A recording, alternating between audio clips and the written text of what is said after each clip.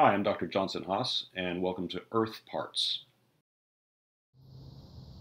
Photosynthesis and respiration dominate the carbon cycle over very short timescales, but if you stretch your timescale out a little bit, beyond decades to centuries, thousands of years, hundreds of thousands of years, other carbon cycling processes begin to emerge at that scale as other influences on where carbon goes, beyond the rapid day-to-day hustle of photosynthesis respiration year by year by year.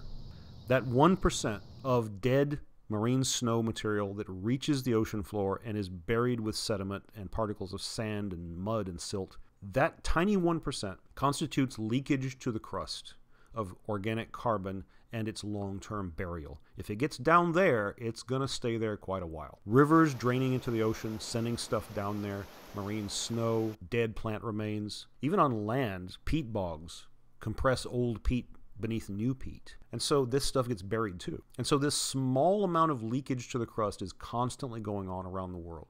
In the ocean floor, on the continental shelf, in peat bogs where one day coal may form. This carbon leakage to the crust is tiny.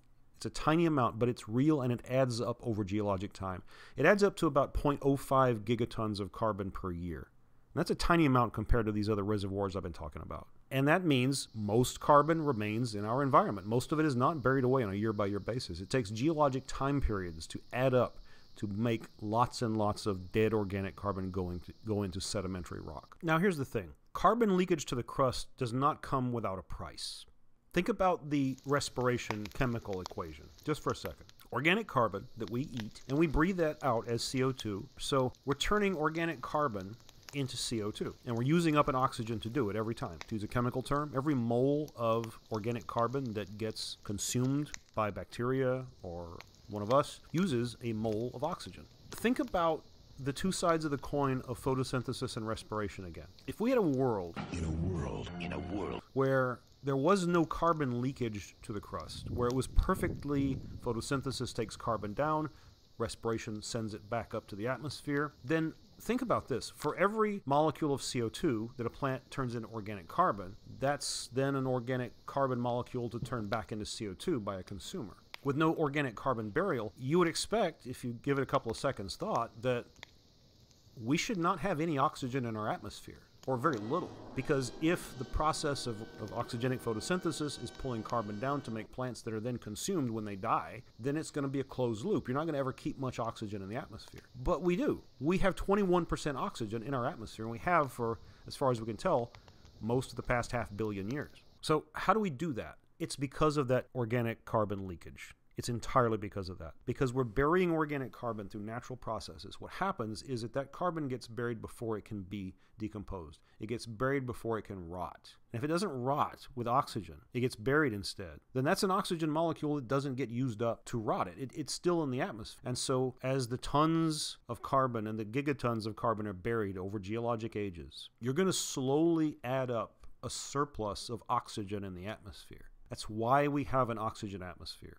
It's because our planet's geology is such that most of the carbon exchange back and forth from the biosphere to the atmosphere is a fairly closed loop, but there's a little bit of leakage into the crust. And that leakage allows oxygen to build up in the atmosphere, and that oxygen allows for a much richer biosphere of more consumers and more biodiversity. And so what this means in practice is that the oxygen concentration of the atmosphere is really dependent upon the rate at which plants grow and they get buried in sediment in the oceans. And why would you assume that these are constant rates? Because they're not. We look at the geologic record of our planet's past and we see examples where the balancing act between the rate of worldwide carbon burial and the rate of plant growth were kind of off kilter from what we're used to today. Specifically, during what's called the Carboniferous Period, from about 359 to about 299 million years ago. It's called the Carboniferous, by the way, because a lot of coal was laid down during that time period. That's why scientists named it that. The coal of the Appalachians is from this Carboniferous period. And it's from this period because at that time there was rampant forest and plant growth around the planet. Forests were young. They'd only evolved a few tens of millions of years before that. And so you had this weird situation, this weird moment in our planet's history when suddenly there was this whole new stockpile of carbon on the continent, all these forests growing like crazy, lush growth in a world with much higher CO2 than we have now. And so we had this strange situation which is referred to as the Carboniferous oxygen spike.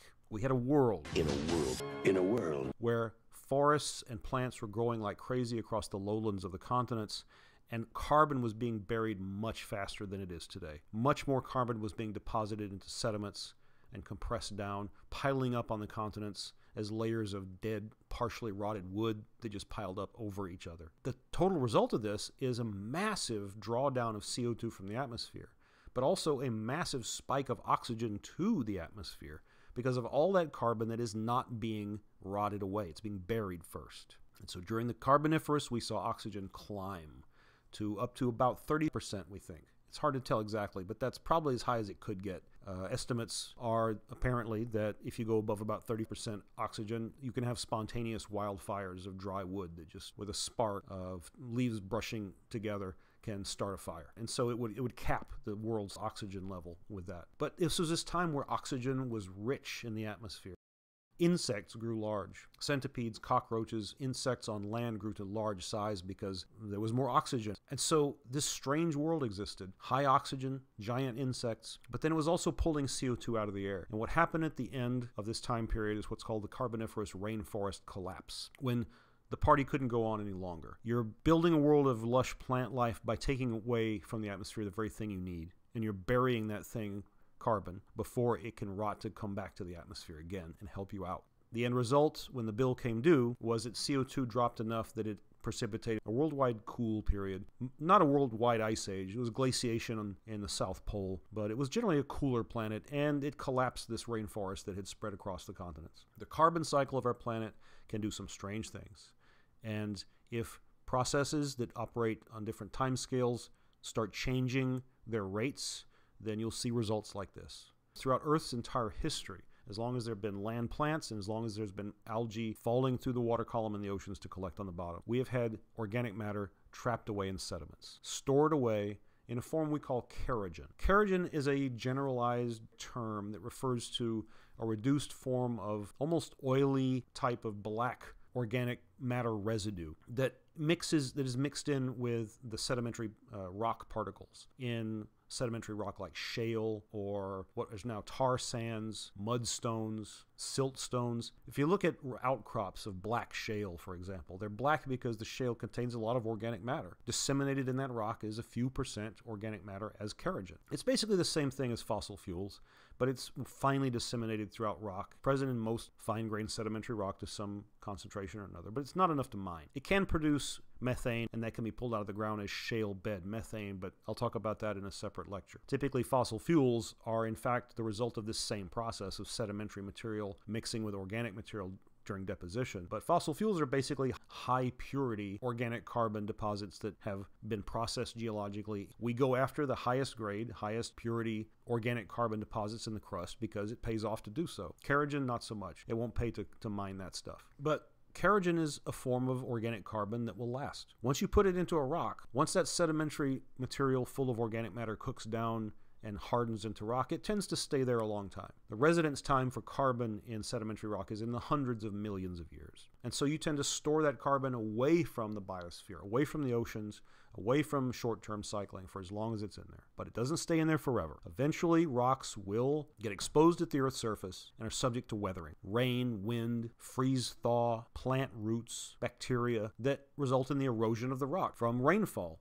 dissolved carbonic acid in rainfall will slowly etch away at rock. It doesn't have to be limestone. It'll etch away slowly at even silicate rock. And so by chemical weathering, by physical weathering, any kind of sedimentary kerogen that's exposed at the surface is going to be weathered back into the air. And that's exactly what happens to it. The kerogen in sedimentary rock weathers in our atmosphere, biologically and chemically, back to CO2. So if you look at sedimentary rock exposed, being pounded by water waves or scoured by the wind, whatever organic carbon was in that rock, it's going back into the air. And this happens normally across the planet. This is a normal part of how our planet's carbon cycle operates. We, when we extract fossil fuels to power our civilization, are doing essentially the same thing that happens when Sedimentary rock is exposed naturally at the Earth's surface, weathers, and returns CO2 back to the air. Chemically, it's essentially the same thing. The difference is that the time scales are very different. We see natural weathering take place piecemeal, spread out here and there across continents. Slow weathering of the rock takes a long time. Not much is weathering at any moment. But if you look at fossil fuel extraction, we are, of course, going after the highest grade, highest purity deposits we can find,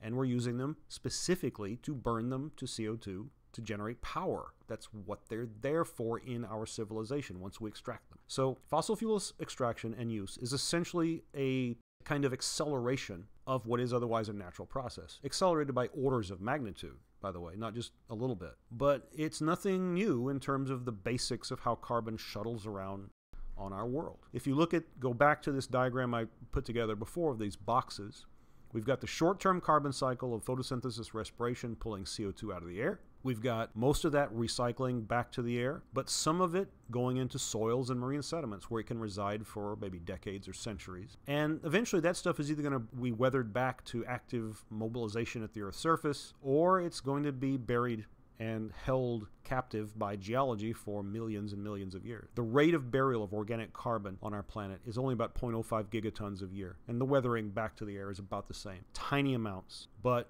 slow, relentless juggernaut processes that will take their due over a given amount of time that it takes them to respond. Plants and animals are fast. Soils are slower.